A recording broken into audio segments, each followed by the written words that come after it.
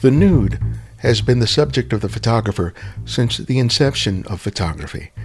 Taking its cues from paintings, these early photographs sought to validate the new art form, which was seen as more an advancement in technology than a new art.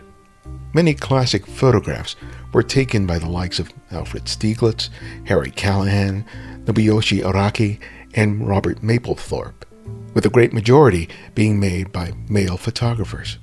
There have, of course, been noted exceptions, including Sally Mann, Imogen Cunningham, and Eleanor Carucci, who have produced seminal work that not only reveals the beauty of the human form, but also challenges ideas of sexuality, power, and objectivity. One of the photographers who I believe has excelled in this genre is Mona Kuhn, a Brazilian-born photographer whose images combine a sensitivity to light, shape, and form, while also examining issues of intimacy and vulnerability, not only of the subject, but the photographer. Her recent book, Mona Kuhn Works, brings together decades of her projects and demonstrates the many ways she has challenged the way we see ourselves and others. This is Ibarian X, and welcome back to The Candid Frame.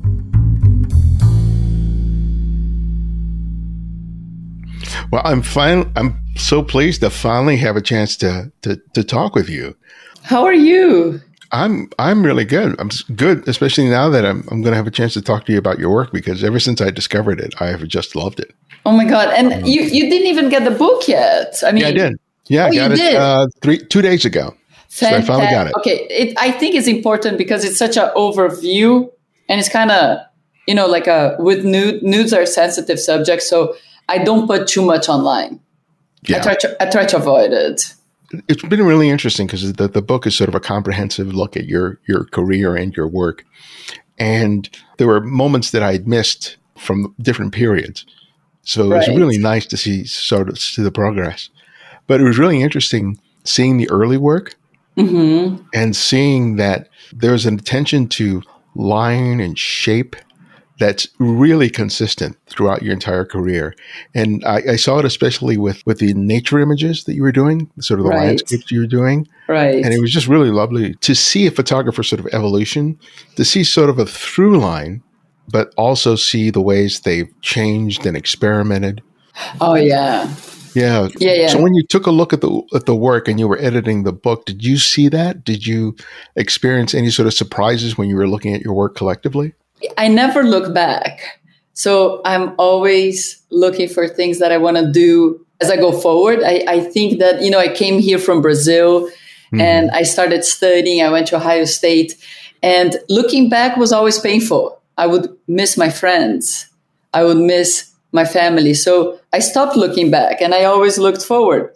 And this was the first time in 2019, when the publisher from Thames and Hudson, Andrew Sanigan, reached out to me, he said, "Would you like to do a retrospective?"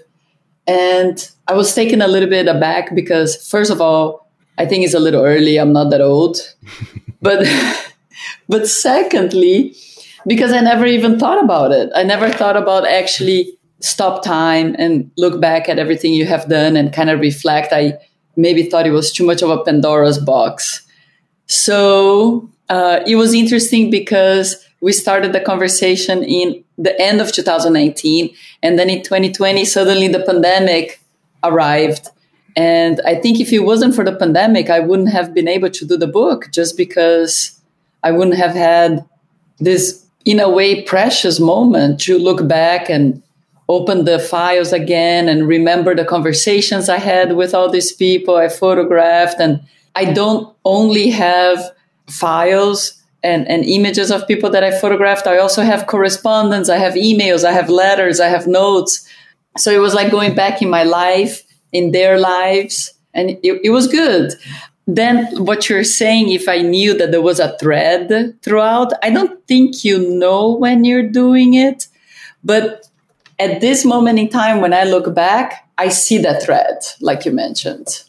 Is it something I noted, or was it something else that you saw? No, I don't know. Like, at the very beginning of the book, you have some of my very early black and white images. And on those early black and white images, when I knew that I wanted to photograph the nude, at the time you had people like it was maybe late 80s, early 90s. And you had people like Helmut Newton and Ritz, and they were photographing the full figure, very sharp, very present. And it was that part of photography that it was more about show and tell. And it was recording that image of a person in front of you. So look, this person happened to be in front of me, and I was the one that photographed the person. And I wanted it to be more of a pendulum. I wanted to use the part of photography that is more in your imagination. I was also a little afraid of photographing nudes at the beginning because it has been done so much. So how do you add a word to this long conversation? And how do you do it in a way that you would like it to be done? So I had to also figure out what is it that I think should be done, or bring in, I think, one of the ideas that I had, or what was leading me to find my voice, my language was a little bit just looking at the art in museums, and look for that moment that you almost have when you're young, that you go to a museum and you're mostly alone. When I was younger, the museums were kind of empty. So when you would go to a museum, you would go there almost like if you go to a church. You just sit and ponder. That's all we would do at museums. So I would go, my mother would have a very busy social life. And when I was a teenager, it was much easier for her to drop me off at the museum while she would go see her girlfriend. And then she would pick me up 2 hours or 3 hours later. And I loved it. It was great for me. I would stay there and would walk around and kind of just wonder what kind of work of art would give me that, that mini levitation. Right. Mm-hmm. Like you look at something and you're like, wow. And you just feel like you're so connected. You don't know that artist. The artist is like 200 years ago, but there's some energy in the thing that resonates with you. So I had this game, I would just constantly go around and figure out which pieces I would have that reaction. Did you gravitate to a certain period, a certain artist? There were many different ones, but I realized I gravitated always to people, and mostly a sense of like calmness and a sense of pleasure, a sense of relaxing, a sense of, like bathing, nudes in the garden, or that kind of where people were in maybe domestic scenes or maybe scenes where they were unguarded. Yeah. Yeah, I think that's one of the things that I really liked about it. And sometimes when I described your work to other people, I'm sometimes reluctant to say that, they're nudes. Because I think that with that word, a certain assumptions and sort of expectations are attached. Yeah. And I feel like you're doing so much more than photographing a nude. One of the things that really sort of appeals to me is the way that you use light, how you use subtle gradations of tone and color. Right. And line and shape. And also the relationship of the figure to the space. Right. You're doing so much more. It just seems like you're doing a lot of interesting stuff. And, there's a nude in there as well. Exactly.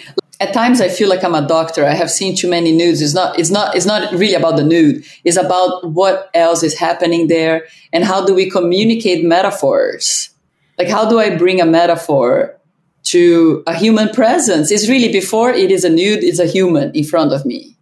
And I think that part feels like a gift of the person that gave the time and the patience to be with me, to collaborate, to create something together. It's also a gift of trust. They trust me. There is a lot of things that we talk about that I always tell them, if you don't like an image, I don't need to use it. There's never a pressure for things to work out. We try different things. I enjoy the time being with them. If there's no good image that comes out of it, it's also fine with me.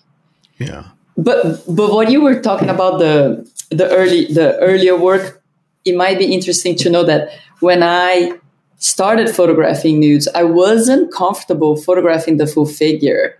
So my very early attempts, my very early renderings were close up. When you used to study art history and you would have a whole tableau, and then you have a close-up of an area saying, look how this hand is touching, or whatever. Like, there was a detail.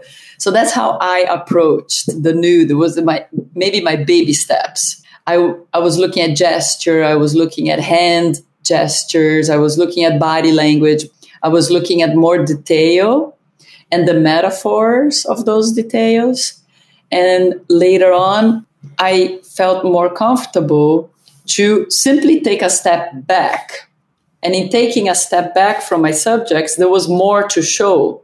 And when there was more to show, that's when I changed from black and white to color, because the colors around were also interesting. And the light was also great. A lot of it is natural light, but I do have a few things that I can figure out to make it balance. So what changed in terms of the way you were thinking or your approach that allowed you to become more comfortable with stepping back? I think you were the people I was photographing. I started photographing one or two person, and I always show my prints. I think that maybe they're nude to me, but I need to be nude to them as well. And my way of being nude to them is to show my creative process, to show, some things work, some things did not work. Let's sit down, let's talk, let's revisit. If you have time, let's do it again. It's really a creative process. And I think that the people that I work with, that want to collaborate with me, they enjoy the process itself. If we have at the end of it a great image, that's a consequence. It's not really the goal. I think the goal is that we spend the time together, that we enjoyed each other's company. So in that sense, I do show to them all the proofs. I like to show them all the proofs, also to say that I'm not trying to sneak a shot out of them, try to sneak a moment or steal an image. So I really show it very openly, very barely to them on my work. And in doing so, that's how we earn trust with each other. That's like how they understand that they can trust me. And in doing so, eventually they said, well, why don't you also photograph me with my friend or with my sister or with my boyfriend or my father or my grandparents? So I needed to step back because I started to know more people, and because the people willing to be in my work started to come as a duet or a trio or fours. And the next questioning came up. How do you bring, at that time I was photographing with the Hasselblad with a square format. And if you think about people, we're mostly rectangles, we're standing rectangles. So then my mind was never so much about having naked people in my frame. My mind kind of goes more like, how do I have 4 rectangles into a square? So, and how do I make the composition interesting? And how do I use a predictable point of entrance for the viewer outside? And how, on top of it all, do I do it in a way that is not gratuitous and I don't get to review everything that is maybe magically happening in front of me? How do I share just a sliver of that with the outside world? Yeah, what's really fascinating to me, well, it's what I feel when I look at the images, and that collaboration and that relationship that you had with your subjects really comes across in the images, because there's a lot of nude work that's done out there, but it often feels like the subject is being objectified, whether it's the man or a woman who's being photographed, and that they're really just a physical object that's being photographed. Right. That sort of, there's a sense of them as a person doesn't exist. Yeah. I'm more in love with the people that I photograph than with photography itself. Like, I don't, sometimes you see, like we were talking a little earlier, like teaching, you see a lot of students come in because they love photography. And I do enjoy photography, but I have a very easy love to the person just in front of me. Like and that doesn't mean I have a relationship with them other than the photography, but I just think that it's really interesting. I'm very curious about what is it that we do when we are here on planet Earth. Like, I really think about those things. Like, if you take a step back and a bird's eye view, or, nowadays we have like International Space Station. Let's just go out there together. Mm-hmm. There's nothing in space. There's nothing. It's a huge vacuum, right? And we have on planet Earth this beautiful planet, and we have water, and we have the oceans, and we have the air, and we have the the trees and we have animals and we have people. And I just think it's a miracle. I just think it's a miracle that we happen to be alive. And for me, it's more interesting for me to sit here, have a conversation with you. To me, that's a rich moment. Yeah. The same way that it would be a rich moment photographing someone.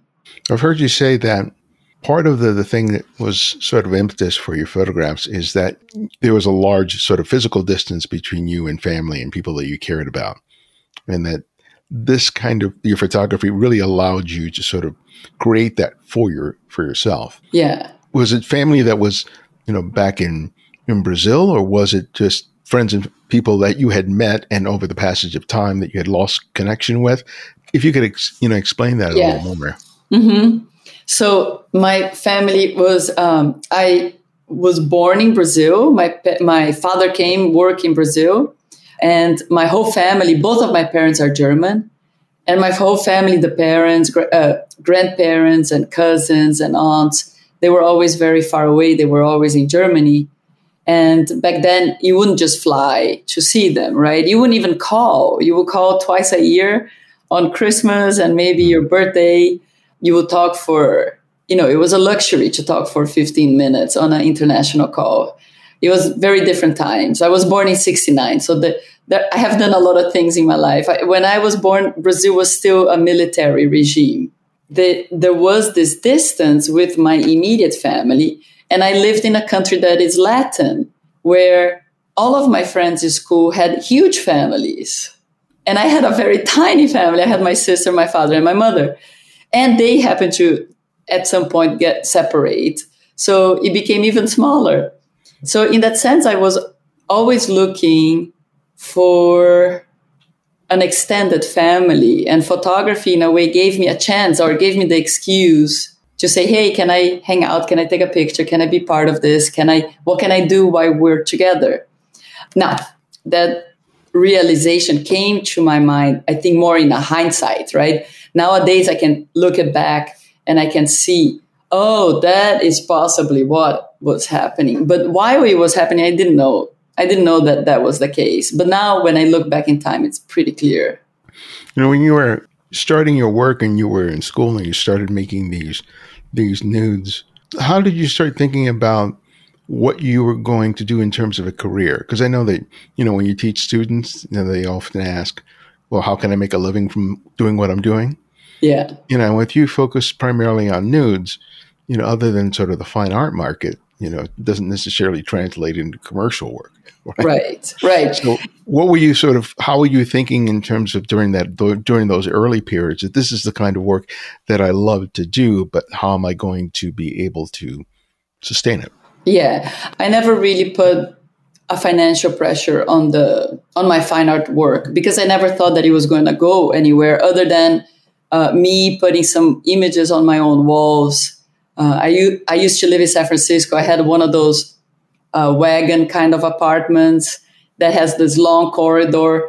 And my whole goal was always to just fill it up with images for myself. Like I wasn't thinking about selling. I wasn't thinking about approaching a gallery. I just wanted to have them. At the time I had a small studio in a group, in a building with multiple artist studios. And I started making money by photographing products. So photographing what the other artists were doing, either doing copy work of other artists' painting, or I had a friend of mine that did glass blowing. So I would photograph all of his beautiful bottles. I was just doing, there was another person, a wonderful guy that would import beautiful teapots from China. So I was making money on small commercial jobs. Okay. And I never wanted money or financial worries to enter my fine art work. And I also, and to this day, I don't really bring money into the equation on my fine art because I also don't want to pay the models. I think that creates an unbalance. I think that the people that want to be part of my work and we want to do something together, we should be there because we both enjoy being on a creative process. If I am paying for the modeling time, then the balance is a little off. Then maybe I can have an idea. The person might think that they cannot say no to me. You see, like if we're there together, if I have an idea and someone doesn't like it and they're not being paid, they just tell me. I was like, I don't like this idea. Let's try something else. I'm like, okay, let's do something else. To compensate them for their time, of course, I give them the prints and do things that, you know, sometimes they want some images of them together with their partners, or give a portrait of them to their family members. So that's all fine. Like we do that. We do what is also good for them. A lot of times I end up choosing the images that they think is too pensive or too quiet. And they many times prefer the images that they're laughing and, you know, the more standard lifestyle image that you would imagine and that you would accept. I often tell people it's not really, if you're worried about making a living, then you should be doing more commercial work. Like photography has this beautiful thing. It's not like painting, right? Photography has this part that we could do the fine art, but you can also do the commercial. You can apply the art of photography in a commercial sense. I was doing commercially anything that it would take so that I could bring some of the money into the fine art without compromising. And it was not until 9/11, it was when 9/11 happened that suddenly the commercial world went down and suddenly a lot of galleries were still happening. And at that time, a gallery director, I always went to galleries. I always enjoyed. It was still, you know, early 90s. It was still that sense that on a Saturday, if you don't know what to do, you will go to the gallery because you would definitely meet someone over there. And in San Francisco at the time, you had people like Larry Sultan, you had people like Ruth Bernhard. They would go to the gallery on the weekend, and you would eventually run into them or have conversation with the gallery owner or enjoy learning further about certain artists. Many times the artist would be there just to sign a book or answer questions. I think you had more of a community base back then, before the digital world. And I would go many times because I enjoyed that environment. And in one of those moments, a gallery director at the time called Heather Snyder, she asked me if I was a collector. And I said, no, I'm not a collector. I was still a student. And I mentioned I just enjoyed. I'm so happy and grateful to be here and to be able to listen and be part of this. She said, well, but you come so often. What kind of work do you do? And I said, well, I'm figurative. And then she said, well, can I see some? So she kind of insisted a little bit to see it. I was still a little bit shy. I didn't want to bring the work to the gallery because I didn't think it was ready. And she said, well, it doesn't matter what we can do. Why don't I come over on a Sunday to your place, to your apartment, and take a look at what you have? And so she came over. At the time, I didn't have a table. My bed was on top of my flat files. So it was kind of high up bed. And I kind of cleared it out and put the proof sheets. She looked at it and she said, hey, do you mind if I circle a few and maybe we can just choose 15 to 20 and you would print them and bring to the gallery for the owner to take a look? And that's how it happened. It's not that I went out thinking I was going to be a fine art photographer. I was doing something that I liked doing. I was concerned about making a living. I was doing the product photography, but I wasn't putting the financial pressure into my personal work. What were the initial reactions to the work? So I printed like little 11 by 14 prints. At the time, it was all black and white, and you would still do the mat.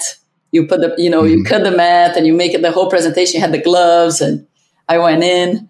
The gallery owner at the time opened the box and, moved one print after another, took a look at it, and then he brought them all back into the right position, closed the box, and he said, okay. And I said, okay, what? And he said, well, let me stay with your box for some time. I'll show it to some of the collectors that stop by, come in and out, and we'll see what happens. I'm like, all right. And so I think that the galleries, that's something that the young artists also need to understand. The galleries have their own pressures. So I think that he tested it with the collectors. There was some acceptance. He then included into one group show. Funny enough, it was a women's photographer group show. Then he included on photographing the male nude group show. And he realized that collectors would gravitate once the work was on the wall. The collectors would gravitate towards my work, maybe because it was different or it was less loud or calmer. So they started maybe feeling comfortable in front of it in a group of all nudes or a group with different photographers photographing the group. It seemed at the time, that was the feedback from the gallery owner. It seemed at the time that people would gravitate and then lean and spend more time in front of my works. You know, at the gallery, they're always paying attention to those things. He then eventually, a few months later, maybe 5-6 months later, invited me to do a solo show. And that was that. How soon after that did you end up getting the first book put out by Steidl? That was a while. Steidl took some time, not necessarily because of Steidl, just because 9/11 happened. Mm-hmm. And a lot of publishers, I already wanted to be published. I was already looking a little bit, doing some research, and I had a list of maybe 10 publishers to reach out. And after 9/11, the list became 4 existing publishers because 6 went out of business. So it was hard, and it took time to reach out, and it took time for the industry to recover. I think my first book with Steidl was in 2004, and the first exhibition was maybe 96.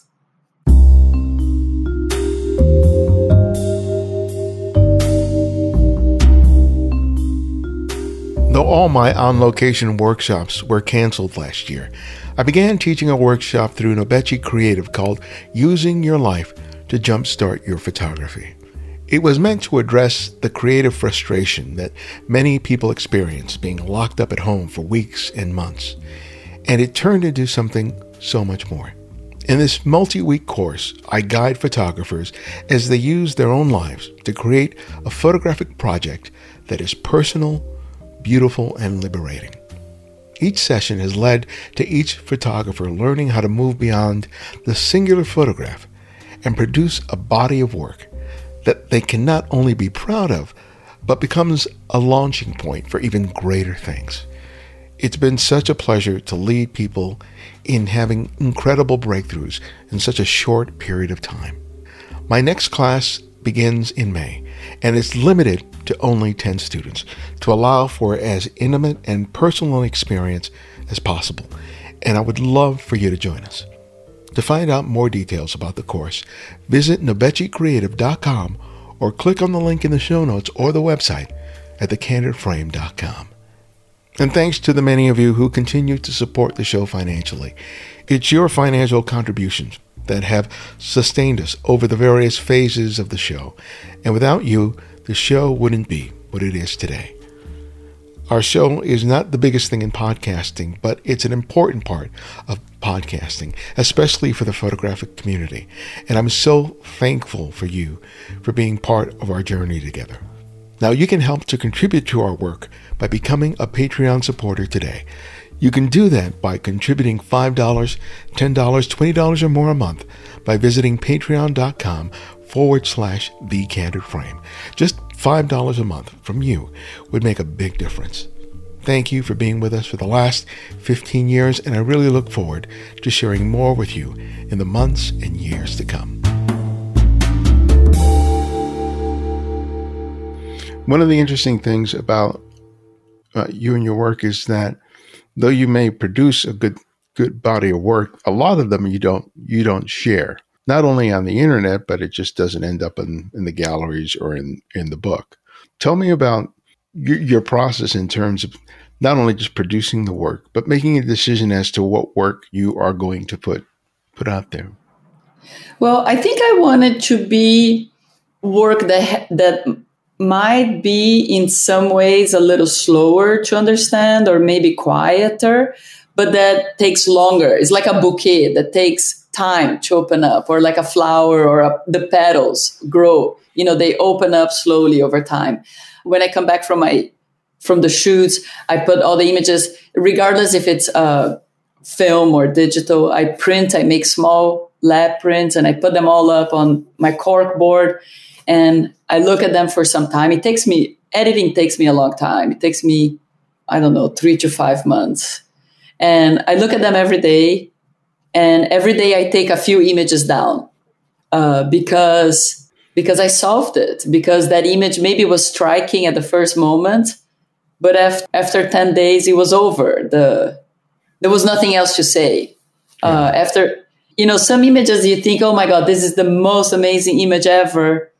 And you might be overlooking a gem that is right next to it that might be a little bit more quiet, but it would unfold over time much nicely.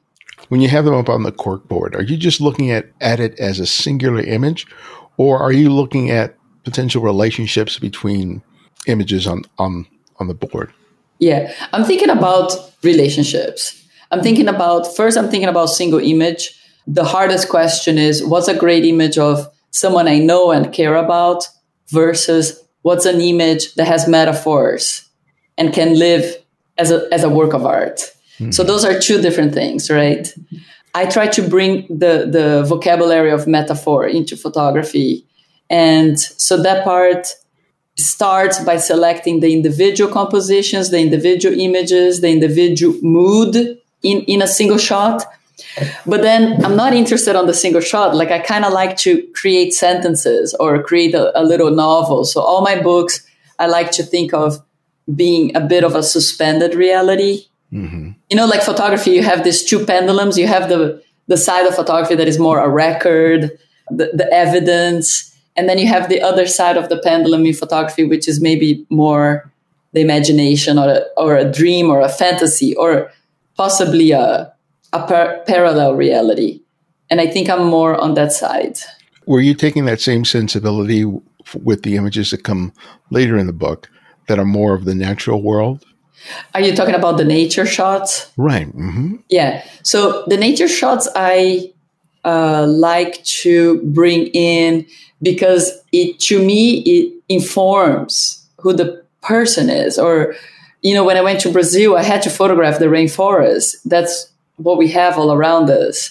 It's overwhelming. Even I am from São Paulo, which is a really big city. But even in a huge city, you have these mango trees shooting and breaking the asphalt apart because it's just like nature is just so huge and strong and overwhelming and sultry. So I cannot disconnect nature from the people because it's in their psychic, it's in their unconscious, is part of who they are. And when I photographed here in the Mojave Desert, it was a little bit of that too. It had a spiritual solitude. It had a certain bareness, a certain abandon that was interesting to me to explore. Though you're largely known for the nude work, did you find it sort of a challenge of sort of translating all the experience that you had honed from shooting people and translating that, all that knowledge and that technical ability to a completely different subject matter? Yes, I learned a really hard lesson when I was at the rainforest because I was photographing I had this feeling that I was inside a cathedral with huge trees, with canopies all the way up, with dappled light coming through. What you don't see on the images is the insane amount of birds and insects and their sounds all at the same time, surround sound. And it's just like insane and amazing to be there. But the first time that I photographed, and when I say the first time, it's like I spent a whole month there. The first month I looked at the results and it was terrible. It was green on green. It was flat. It was really horrible. It had nothing to do with this sensorial presence of actually being there. It was just flat green, and I couldn't even separate one tree from another. That's when I realized I had to go back and photograph the forest with the same love and attention from my early work, from the black and white, where I need to photograph the detail, that I need to photograph also with maybe selective focus and give attention to some elegance that is more smaller instead of such a grand scale, to find the beauty in the small within the huge. Yeah, that parallels exactly what you were doing back in the beginning. Yeah. Yeah, so I photographed the forest. I started paying attention as if I was paying attention to the fingertips. So I wasn't photographing an entire tree. I was photographing the edges of a spring bud opening up or so. One of the things that's really interesting when you're working with multiple nudes is the relationship of the different figures within the space. And that's always sort of intrigued me because there's a relationship that's sort of implied, but there's no real direct interaction among the subjects. Right. I'm really curious as to what part of the process was in terms of making the images with that sort of intention in mind. I think the idea is that I would like to photograph a human being in front of us and not overly sexualize the frame. To some people, a nude is already a bit uncomfortable, maybe. To me, a nude is the most basic form. It's just the most humble presence. It's just what it is. It's part of the truth. It's a little bit of disarming, unguarding. It's also, for me, a sense of freedom. Mm-hmm. So that has to be respected. I don't want to be naked and have someone bother me, right? I want to be naked and be free and not have anyone bother me. That's what I mean by sense of freedom. To me, when I have the chance of working with people that feel comfortable that way, many times I say my best work starts when people forget that they're naked. And I think that carries on to the viewer.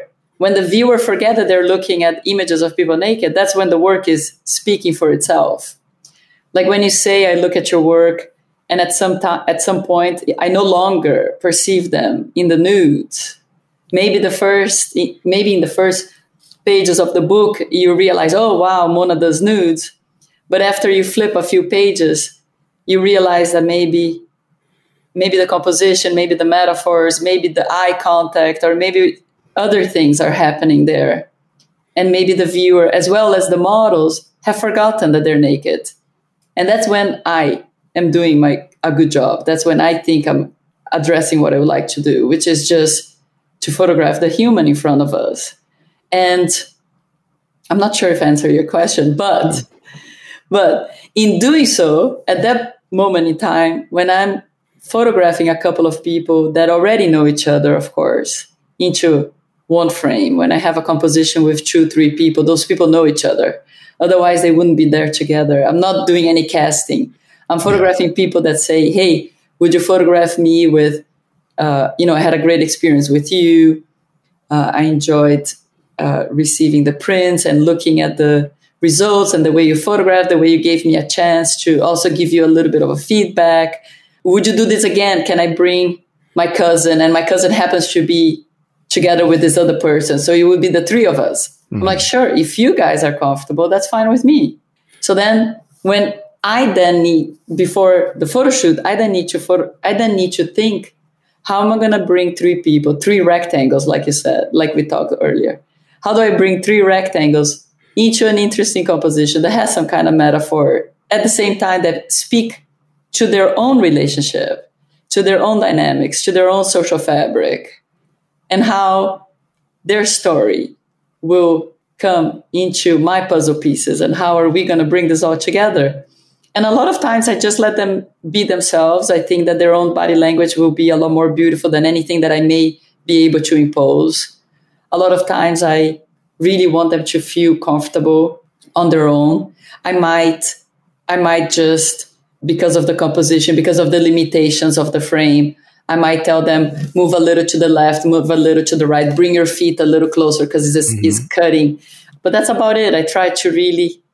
I don't like to direct too much. I like to observe, and I can move. I photograph people like maybe I would photograph sculptures. I do the job. They They just need to find a point and a balance and a harmony where they don't feel any more that they're naked, where they feel comfortable and that they feel that they can be themselves and that they are accepted as themselves. Yeah, issues of body image, especially in this country, are pretty pervasive. But when I do see a lot of the nude work that I see now, it tends to be much younger people who seem to be less burdened or by the whole issues. And, I suspect that people, as they get older or have always had body issues. So in terms of how that works in terms of the people that you choose to photograph, because, some of the images in the early parts of the book are largely people that are within a very small demographic in terms of, their body types and their youth. Yeah. But I know that you photograph a diverse variety of subject matter. But talk to me about, the issues and the challenges you face when you want to photograph someone who does have those sort of body issues. Well, it kind of happens naturally.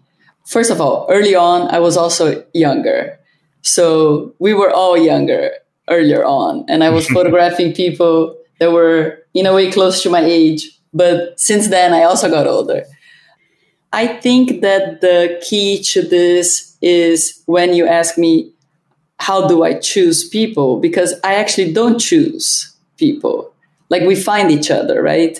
I work with people that want to create something together. So automatically, just by that format in its own, it is people that maybe already feel comfortable in the nude, in whatever shape and form they have. That is the difference. I don't necessarily go out casting. So I don't really choose in that sense. If someone gives me the privilege of photographing them, I see that as a gift and I want to be there. And I would photograph them if at the end of the day they say, hey, you know what, I don't feel, which has happened. I don't feel so good about my body. I love the images that you did of me, but I actually don't want that to be out in the open. I feel reserved. I enjoy the time with you. I enjoy that you accept me the way I am. To me, that was super important, but I don't want you to use the images. I totally understand that. There's no problem. I like what I do. 80% of my work is hanging out with my friends. 20% of it is photographing. To me, if at the end we don't use any of those images, that's fine. I am very prolific. I do a lot of work. I enjoy what I do. It comes to me easily. It comes to me naturally. I'm a charismatic person. I put people at ease very naturally. They can see that I don't approach them because all I want is photograph. They see that I might approach them because I want to sit down like I am here with you and we have a conversation. And I want to discover something new about the universe. Sometimes it has happened that people feel a little too self-conscious. And I would not have stopped my love for that person or the wish to include that person in the work, but maybe they would say, I'm not ready for it. Yeah. So that has happened. The other thing that has happened with age, specifically with age, and I'm talking about a series that I did with people that were 70 and above, and I couldn't predict that. I'm photographing people that are 70 and above for the first time. That was maybe 10 years ago. I did a whole series of that. And they enjoyed, they liked it. But a couple of them came to me after the fact. And they said, when you grow older, people stop looking at you. When you go to the supermarket, people don't see you anymore. So when you came and approached us and showed some interest to photograph us, maybe the first one was maybe a grandparents of someone I was already photographing. And then it got related to other people. But when you first approached us, we were so delighted that someone younger than us is interested in us. We wanted to be there for you. We wanted to support your ideas as a young artist, and we wanted to pose for you. And it was a great experience. But now that you want to publish it in a book, it just so happened that we realized that our son is married to this lovely woman who has a very conservative family. And now we are concerned of the parents of her seeing us naked. So people that are older have a much wider network of people that they know is a much more complex social structure. And we don't need to use those images. It's all fine. I learned so much photographing older people. I didn't realize, some of the conversations I had with them were just so terrific. They said, Mona, I am 78 for the first time. For the first time, I'm 78. I don't know. It's the first time that I am this old and doing this. No one told me how it was going to be. So I think I learned something else. Maybe from all these conversations and all the time, maybe I didn't have work that I can use and share with you, but I had lessons of life. Yeah. That's one of the things I like about the way you work, is that the priority is about the relationships. And yeah, it's important. That's a beautiful thing, because I know that even with photographs that I've made of strangers on the street, if I had some moment of engagement with them, it makes the photographs all the more special. And I like that even if people aren't photographing nudes, that they take away that lesson, that it's about the moment that you're sharing with the person, the relationship, even though it may be for just that moment of the shoot. Right. That there's so much the value there, and that the obsession and the preoccupation with the image to the exclusion of the experience for the person, you're really missing out when that happens. Yeah. And I really don't think it's a show and tell. I mean, photography is full of that, right? In my, when I was starting photography, most of the people in the class, they started photographing good-looking girls, and they wanted to photograph models, and they wanted to photograph. There is that allure in photography. Photography is a modern medium, is a fast medium, and everyone wants to play the sexy photographer. It's part of it. But to me, it was really trying to find that very early relationship that I had with art, the little moment of levitation. To me, it was more about that. What makes my heart skip a bit? What makes me go, wow? And that in itself, like, to jump into your next question, that in itself is a little lost when you know too much about the art market. I think when you get too much into the art market, we get confused, right? Mm-hmm. It becomes a little bit more about the transaction and not so much about the conversation, unfortunately. And in terms of sort of negotiating that, because, you have this relationship you have with your subject matter, you have a relationship with your work. And then the people out there who are interested in say, buying prints, they have an appreciation for the work, but there's still this sort of dialogue and negotiation you have to deal with the gallery owners and the curators and all those things. And I'm just wondering, in terms of that part of it, was it something that you struggled to get acclimated to? Yeah, I think it's the part of creating the works come to me very naturally. I'm a people person. It's easy for me to photograph someone in the nude. Like, I had a friend that used to say, oh my God, I get so nervous if someone undresses in front of me in the camera. I don't know what to do. I forget about aperture. I don't even know what to do. I probably will run away. And to me, it feels very natural. When it comes to the fine art world, or the art fairs, the galleries, the collectors, the publishers, I'm very grateful, because that is the entire support system. It is because of them that I'm able to continue. It's because of every single exhibition that I do and the sale of that work that I can then go out and do my next series. I don't have sponsors. I don't have corporate sponsorships. I don't have any of those things. It's really the support of collectors and the galleries and the media and us talking now, sharing that to a wider audience. That is the support of the community around us, and the art scene, and all of those elements do need to come together. But the day-to-day conversations are very different, right? I tend to call that the administration. Yeah. The paperwork. It's a lot of paperwork. Well, my last question that I ask each guest is I ask them to recommend a photographer for our listeners to explore on their own. And it can be anyone, someone you've long admired or someone you've recently discovered. So who would that photographer be and why? I went recently, before the pandemic, I saw an exhibition of Michalina Thomas here in LA at the MoCA, and I love her work. I think it's amazing. I think she's pushing photography into a wider, you would enter the room. She set up a whole ambience there. I felt that I was entering her work. She does collage, she does nudes. She elevates the people that she photographs. And I think that that's important. I don't like to see work where we bring each other down. I like to see work that brings us closer together. And I like to see work that lifts up, in a way, our spirits. And I think that Michalina Thomas is doing a great job. Oh, that's wonderful.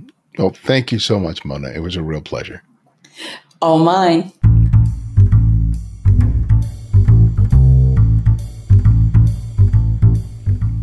Thanks to Mona for joining us. You can find out more about her and her work by visiting monakuhn.com. And if you're a devoted listener and subscribe to the show, write us a review on whatever service you listen to podcasts. Those reviews have allowed us to grow. Thanks to Derek Pronto from the U.S. and Dog Walk Photographer for their 5-star review. And remember, you can support the show by contributing to our Patreon effort or make a one-time or recurring donation via PayPal. Thanks to Alberto from the Noisecast, Juan Rodriguez, Pedro Lima, Joel DeYoung, and Derek Fleming for their recent contributions. We also provide a series of ebooks on photography available for purchase on our website. It's my way of sharing my experience and knowledge and another way for you to support the show. And if you can't find every episode of the show on whatever service you listen to podcasts, download the Candid Frame app, which is available for both Apple iOS and Android. And because of your generosity, it's free to download and use. No additional purchases are required. The Candid Frame's audio engineer is Martin Taylor, who you can find at theothermartintaylor.com. The show's senior producer is Cynthia Parker, and our music is from Kevin MacLeod, whose royalty-free music can be found at incompetech.com. And this is Ibarian X, and this is The Candid Frame.